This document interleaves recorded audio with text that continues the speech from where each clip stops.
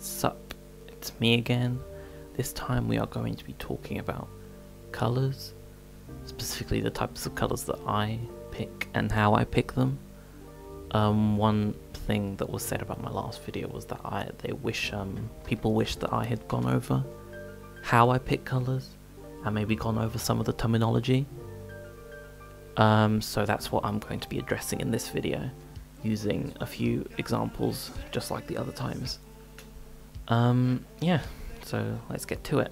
I've got this quick sketch prepared for this, and I just coloured it according to my preferences, I suppose. Now keep in mind, I am not academically trained at all, so a lot of what I'm going to be talking about is just the feeling of a piece, like the feelings that the colours give off according to, you know, their connotations and how they're used with each other. And a lot of that is personal interpretation, and most of it is just the colours that I like and how I associate them to different scenarios or feelings or whatever. So I'm not going to be using too much lingo because I don't know any of it. So yeah, so this piece, the thought process, well, I mentioned it in the last video, but I didn't go over it too much. But I use a lot of purple, and the way, so if I go over the shadows, everything is on the purple, bluish side of the spectrum.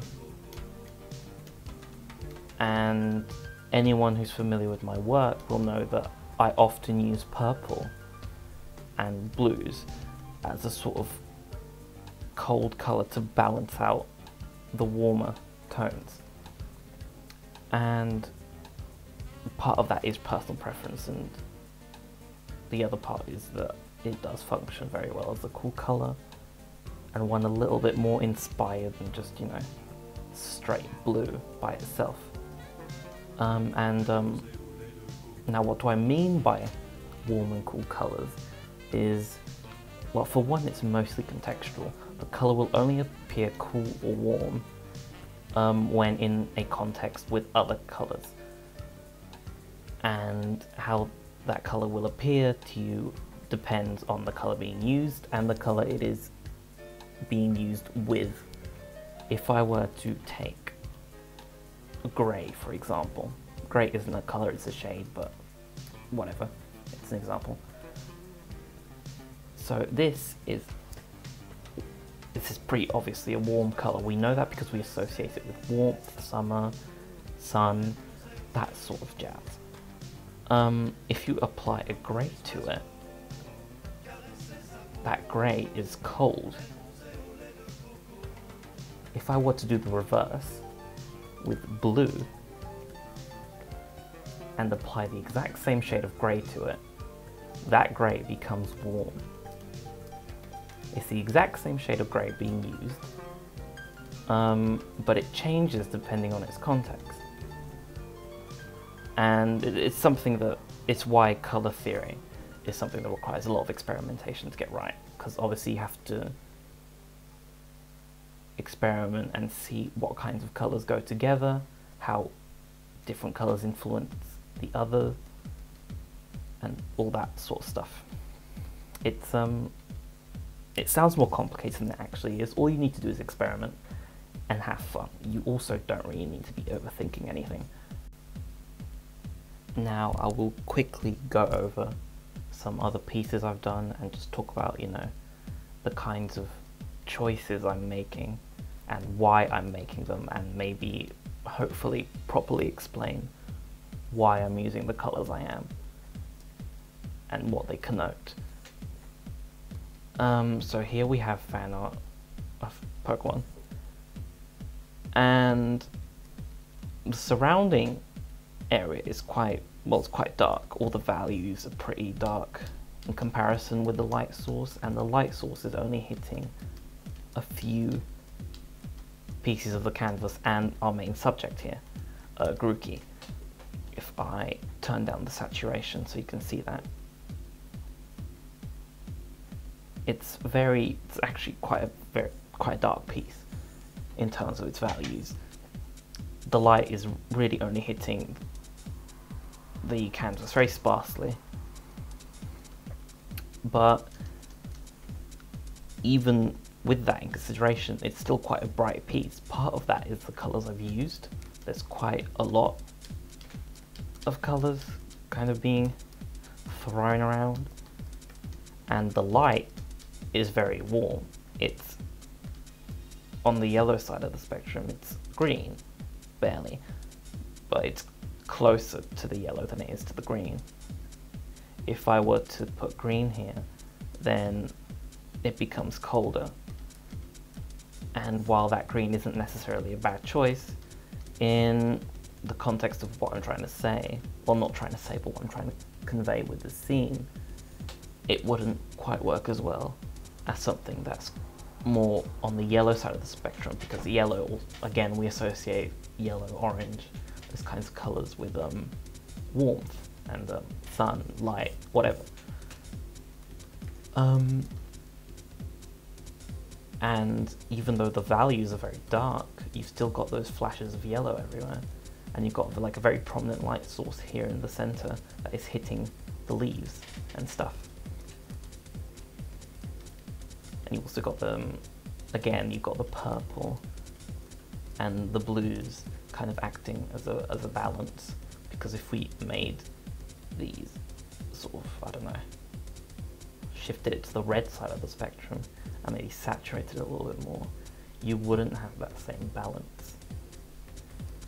It would, well, this would not be the same piece at all, really. You get completely different vibe from this piece if the shadows were red. I mean, this is kind of shitty, but you can tell that the vibe is already very different, even with this shitty overpaint. And it is a very deliberate choice of colours. You've got like little outlines that are slightly earthy, and some of the shadows are a little bit more saturated to give it a little bit of pop.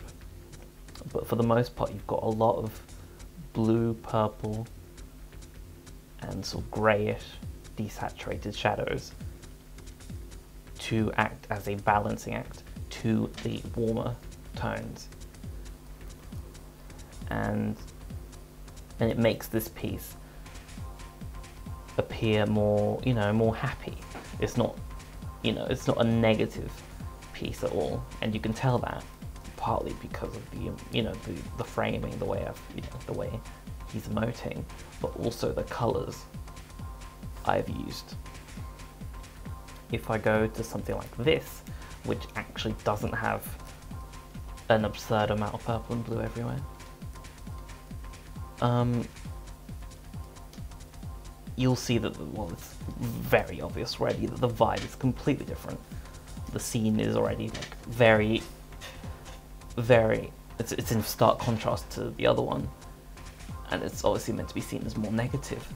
And besides, you know, the expression and the framing, the fisheye lens sort of perspective, the color is what's selling that emotion the most, I think.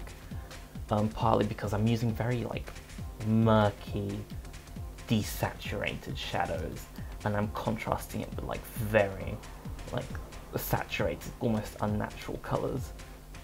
And if you go over each of these colors, they're all closer to, like, blue is closer to the green side of the spectrum to bring it a bit closer to the yellow light. And the white stripes aren't actually white, but they're actually kind of like a beigey kind of color. Same for the yellow, and etc. The background and all that. And the shadows are all kind of like very desaturated, murky colors to try and give off that feeling of, you know, ugh, this is not something that's, you know, pleasant to be looking at. And to further contrast with that, you've got like really saturated like blood, and even here it's like basically pink, and it's using those unnatural colours to sort of communicate the idea that this isn't, you know, a pleasant situation, and it's giving across those feelings and trying to immerse you in it by exaggerating colour, if that makes sense. Here we've got another, you know, obviously negative scene, and you can already tell that because of the colours. The sky is like a really like weirdly pink red, kind of like the blood in the other picture. And again, I'm using those purples. Like, not only are they unnatural, along with that red, but they're also balancing the very oppressive reds that I'm using. And as you get to the middle of the frame, it's turning more orange because you're getting closer to the light source. And the values are also getting lighter as you get to the center, and it's sort of leading your eye to the middle. In the corners, you've got these weird little like, textured brush marks that sort of, I don't know, they kind of remind me of like Polaroids, I suppose. I think that's what I was going for. I made this piece quite a while ago. Pretty much last year, a little bit less than a year ago. And yeah, it's those unnatural colours everywhere that's all getting the vibe across that this is not, you know, a happy scene. It's negative, it's oppressive, it's unpleasant. And the black obviously communicates that pretty clearly as well. Here we've got these two gays. And the first thing you'll probably notice, the fact that everything is blue. Everything is blue. Even the greens are blue. Everything apart from the stuff here out on the window, because that's where the light is coming from, and the few, you know. Oh god, that's not good quality. Ooh, should have got the full res version here. Anyway, everything except the highlights coming from the window are basically blue. And even this one is kind of like very kind of unnatural. It's not, you know, the most pleasant skin tone to be using. And what this is communicating is pretty obviously is coldness. These two people aren't in, you could infer that these two people aren't in a very great situation because of the way that they've been lit. The colours sort of aren't very inviting. It's not uncomfortable to look at, but the fact that it's just awash in blues and desaturated, almost greys and stuff, just tells you immediately this isn't something that's very inviting, and they're not having the most fun.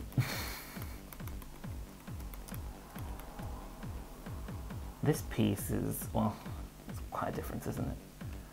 This piece has very few cool colours, like very, very few. The shadows are all, I've kind of just completely ignored the whole balance with the blue, balance with the cold tones, all that stuff, and just gone for like everything is warm, because this is obviously a much more light-hearted scene. It's something that's, you know, yeah, that's literally just it. It's not something that you're meant to interpret as negative, even though, I mean, she doesn't look like she's having a good time, but, you know, she could be doing worse. She could be doing far worse than this. And by choosing both for the lighting and the shadows warmer colours, then I'm sort of connoting that this isn't something that you're meant to interpret negatively, even though there's quite a bit of foul language. Oh dear. Then we've got this piece, which is also gay, and features these two again. But obviously, just by the color alone, you can already tell that this is just, you can't interpret this in the same way as the other one at all, can you? Not even, you know, counting, you know. Let's ignore their faces for a second. Oh, bye. Hang on, let me pick this blue so it's better. Don't want to look at you right now. The colors are much more inviting. The light is kind of hitting them very strongly. The light's warm, and the shadows are kind of a little bit of saturated purple, and kind of like, again, that purple bluish side of the spectrum, but they're not completely desaturated and they're not covering them completely. And that sort of communicates, or gives across the impression that this is something that's much more inviting.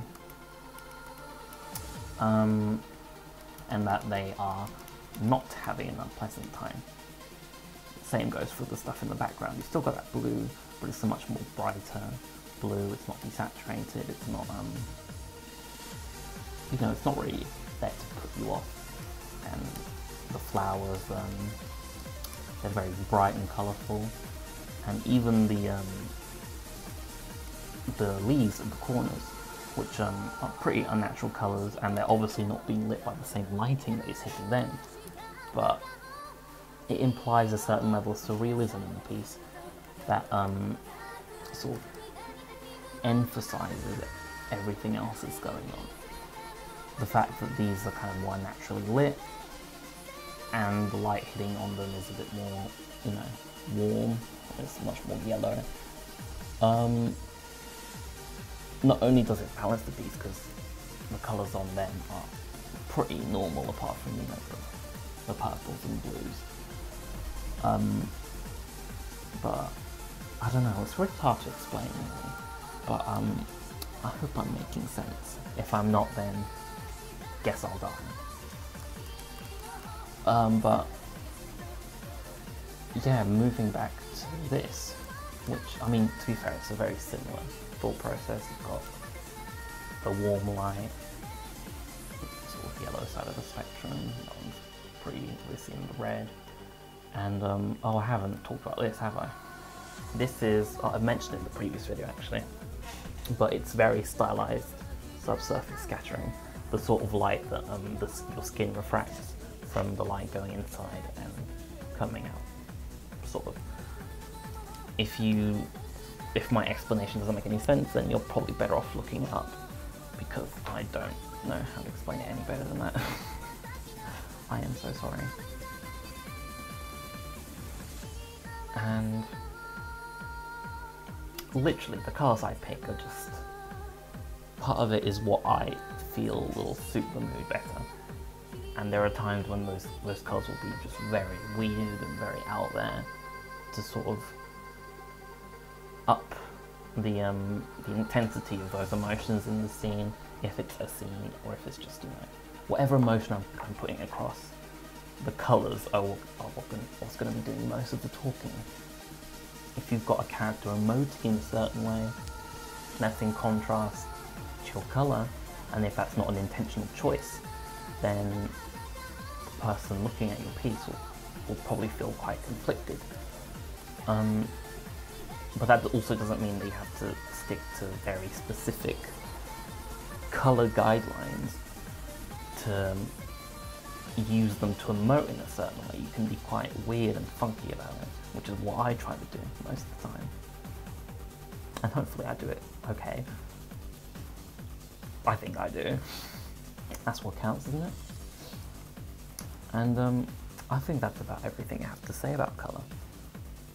Now I'll probably move on to another speed paint, just to show you painting again, I guess. My last video had a pretty horrific frame rate, partly because my laptop ran out of space, but that won't be an issue this time. I've got that all backed up, so I'll use this as another opportunity to show you that process without it fucking up. So thank you for watching, and I'll see you at the end of this video, probably.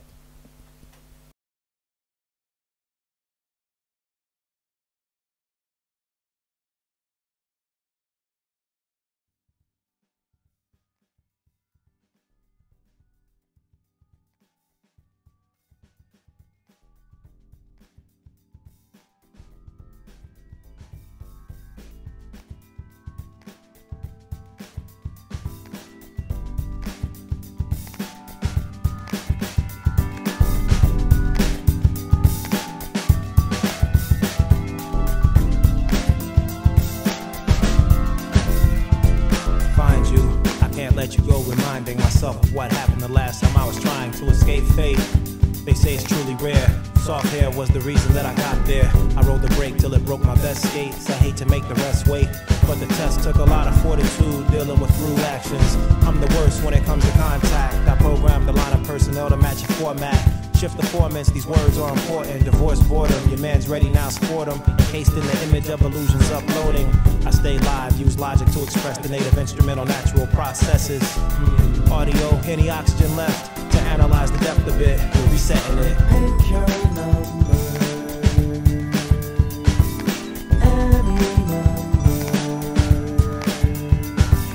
I'll upgrade all you want today. I'll warm your smile, fade to gray too. Upgrade all you want today. Hey Kai, let me count the ways. 2,000 extra large days, 3,000 yesterdays. SP, I mean PS, I focus right. Nanotech creates the hocus pocus in your life. The long journey began with the first step edit. You repeat then overdub the bad habit. The gothic girls by the ice cream truck enjoyed the sunlight before the clinic nurse stepped up to install this. Witness the main event, brand new without the same intent. I won't apologize for the delay. I scope filters, twisted sound waves, create mental pictures. You call it a dream, electronic magic 26 at 410. I'm out of this mix. Plug and play, have you had your drugs today? If not, let me freeze your system. Now ease and listen. If you wonder how to relate, I'll upgrade all you want today. How's your sense of making changes?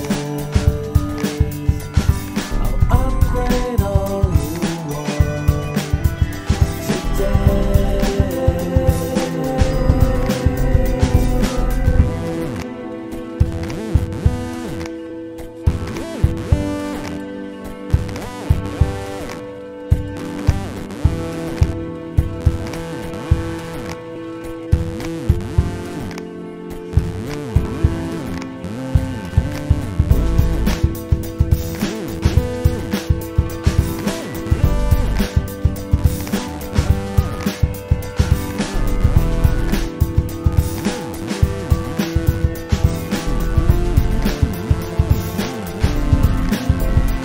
So pick a number, any number. I'll upgrade all you want today. Your sense of wisdom has drawn me over. I'll upgrade all you want today.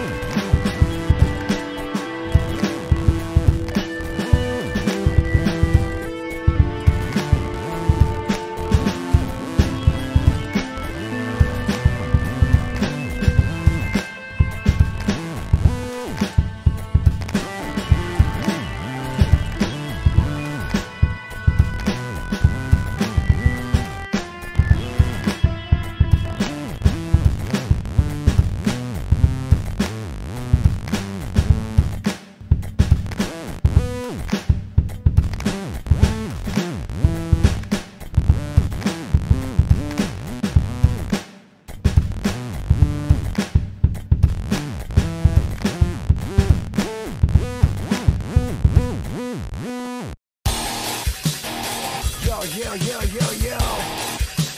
Now listen, yo. What you waiting for is, you know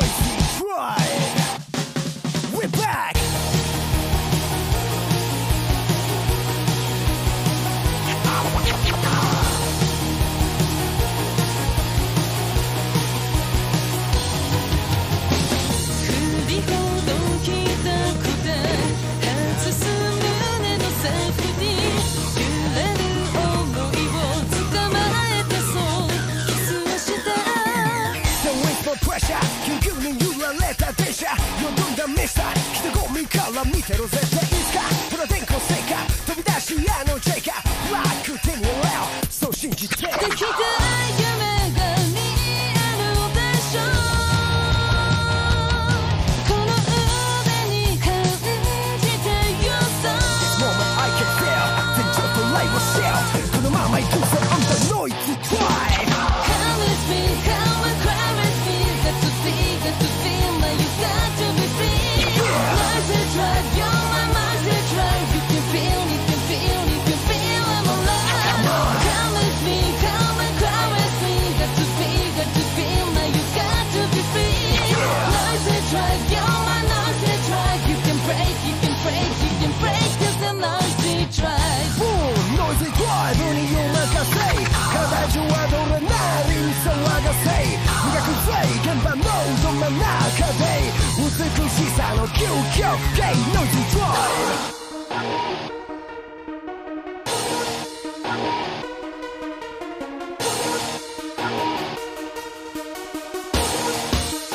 Bring the beat back Right on, right on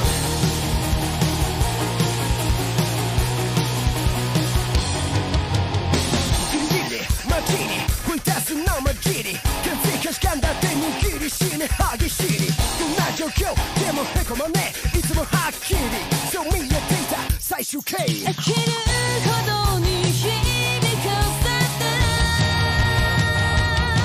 あなただけに宿るリフレ I feel myself every day ずっと上見てどんな視線 Cause I'm noisy try Come with me, come and cry with me Got to be, got to feel like you got to be free Noisy drive, you're my noisy drive You can feel, you can feel, you can feel I'm alive Come with me, come and cry with me Got to be, got to feel like you got to be free Noisy drive, you're my noisy drive You can break, you can break, you can break Cause the noisy drive Okay, okay, okay またせ俺もたちのワンダーレにはじきそうそれぞれの熱を引き下げ集まろうノイズの中さえ思いはフレッシュそうHey, this moment I can feel 全情とライブシェルこのまま行くぞ I'm the noisy drive Come with me, come and cry with me Got to be, got to feel like you got to be free Noisy drive, you're my noisy drive You can feel, you can feel, you can feel I'm alive Come with me, come and cry with me Got to be, got to feel like you got to be free Noisy drive, you're my noisy drive You can break, you can break, you can break Cause I'm noisy drive Here come the noisy drive